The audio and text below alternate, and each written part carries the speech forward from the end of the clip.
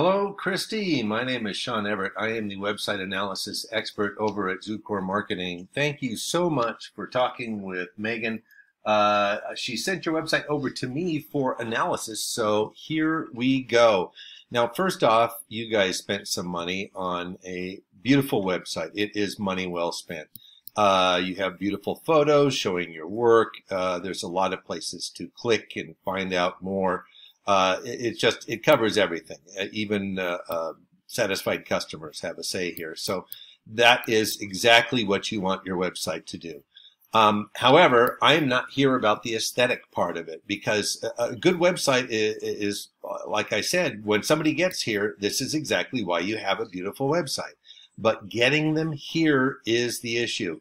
And I'm going to tell you right now that your site is underperforming for the Kansas City and the whole northeast of Kansas. You have an underperforming tool here, and this should be something that you spent money on and will now bring you customers and put money in your pocket. That's what the purpose of this thing is. So let me show you everything that I do in this analysis, and it'll be pretty easy to follow along. It's not rocket science by any stretch. Now, the first thing I do after I look at the site itself is I have a paid tool called Ahrefs, and it shows me the metrics of your site, how it's been performing over the last 2 months or so. Now, after that, I do a regular old Google search for Kansas City, Kansas, commercial roofer, and as you can see, this is the results. But the reason that I'm doing this is because Google is going to comprise about 93% of your traffic. That's how powerful Google is. 93% of the visitors to your site is going to be as a result of a Google search. Now, Google is important to understand because Google can be, I don't want to use the word manipulated, but Google has an algorithm that we know what the algorithm is looking for. So it's quite simple to satisfy the algorithm. Now, at the very top here, you're going to see that they have what they call sponsored listings, but that means that they have paid to be there. Now, here you also have what we call the map pack in our industry, because these folks have done something that the folks down here did not do, and that is they have filled out a Google Business Profile. Now, a Google Business Profile is like any other profile online. It's going to ask you all sorts of questions about, in this case, your business. It's going to ask you what year you started. It's going to ask you what your daily hours are, website, of course, and your physical address. And then it's going to ask you to prove that you have ownership of the site that you are filling out a profile for. Probably a pretty good fail-safe.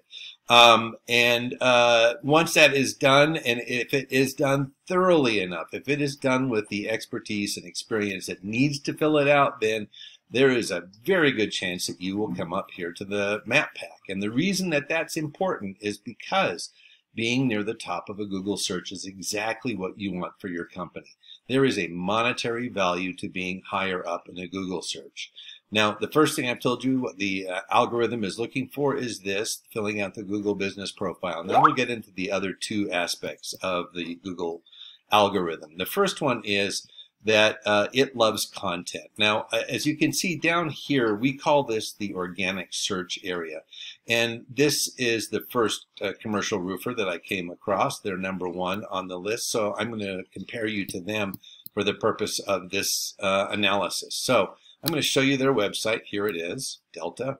And I'm going to do something with your site here. I'm going to select all. I'm going to copy, and then I'm going to paste it into this word counter. And the reason I'm doing that is because Google loves content. Content is king over at Google. And the reason for that is Google wants their search customers to be educated about whatever it is that they are Googling. Now, you guys are running neck and neck here pretty much. Your competitor has 585 and you have 521. But here's the deal. Google wants you to have 1,500 words on your homepage at a minimum, because that's what they have determined is necessary in order to educate their search clients, their search customers, with whatever it is that they are Googling. So that would be a minimum, and it would increase your odds of getting to the top of a Google search immensely. But all words are not the same over at Google, and I'll show you what that means. Now, we're looking at keywords now. Now, keywords are words that belong in your industry, and they come from a variety of sources, like from Google searches and from the names of the communities around you. So there's a lot of variation that Google takes into account. And the reason that keywords are important is because that actually delineates what industry you're in based upon what somebody is searching. So, for instance, they would find you as opposed to a dairy farm in Arizona. You know, that's why the keywords are important. Google has an expectation that there are keywords that should be on your site. Now, I'm going to show you what Delta has. You have 73 keywords, and Delta has 170. There are 100 more than you. That's not hard to catch up with. I'm going to show you what their keywords are and get a head start on this. Well, Delta, of course, because somebody's looking for them specifically, but commercial roofing contractors, Kansas City, commercial roofing, Kansas City. This is it sort of looks like a whole bunch of variations on a theme. And that's the way that the algorithm actually works. It doesn't know what it is looking for. It just knows it is looking for words. Now, the contractors and companies, those are different words. Companies and company are different searches because the algorithm does not know our language. It just knows what it is looking for. So it does not know singular and plural. It does not know that roofing is related to roofer. You know, there's all of that stuff. Now, sheet metal is another thing folks are looking at. What else here? I don't know, We Care Roofing. I don't know what that means. Roof maintenance, Kansas, roofing contractor. Not so much about the materials that you use in this particular search. I think that's because as a commercial roofer, it's kind of different clientele looking for you. It's not people who are just sitting in their home and worrying about something dripping into the kitchen. So that's probably what explains that. But there are pages and pages of these. There's, you know, at least 5 pages of these keywords. Now, the next thing I'm going to talk to you about is backlinks. And here's where we see the backlinks. You have 199 backlinks. That is really good. Actually, it's very, very good. And it's important to have backlinks because a backlink is something that appears on somebody else's site and there is a link back to your site. So for instance, if you were on Yelp, say, you would have a profile there, you would claim the profile, put in your web address, and then there would be a backlink to you. So that is how that works. And the reason that Google thinks that's important, because it's kind of like, I don't know, when the mean girls are standing around the lockers in high school, you know, they're talking about somebody and makes that person infamous or famous or whatever for a while. That's exactly how Google looks at it. The more people that are talking about you, the more links there are to you, the more important you must be, and therefore they want their customers to go and see you also. So that's what the importance of backlinks are. And I'm going to show you what your competitor has, 444 to your 190. So that is, again, they sort of win in that area. Here is what their backlinks are. Homestead.com, Yellow Pages, Super Pages, Chamber of Commerce, Dex Knows. But as you can see, this drops off into the 70s pretty quickly. You want your backlinks to be rated in the 90s, 70s, 80s, and 90s. Now, this rating is something that is called the domain rating, the DR. It shows the strengths of a domain's backlink profile, meaning that this particular site, homestead.com, has a lot of other sites that refer to it. There's a lot of other sites out there that say, go here for the information you need. That's why it has such a high rating. You actually have a rating also for yours. Your DR is 8. So, you know, which is great for a company of your size. You don't need to be a 91, but you want your backlinks to be on these 70s, 80s, and 90s. So, the plus here is that they only have about, what, 5 90s, and then it drops off pretty quickly into the 70s. So, you want to stay up there. Don't get these ones down here. One.net.in, I don't know what that means, but I think in is India. Newfilms.india, that's not where people go for their roofers. So you can ignore those ones.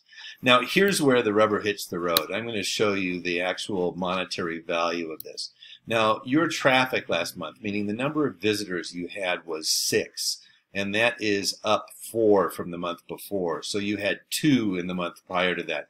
These are visitors as a result of a Google search. Here's what Delta had: 180, and that's up 25 from the month before.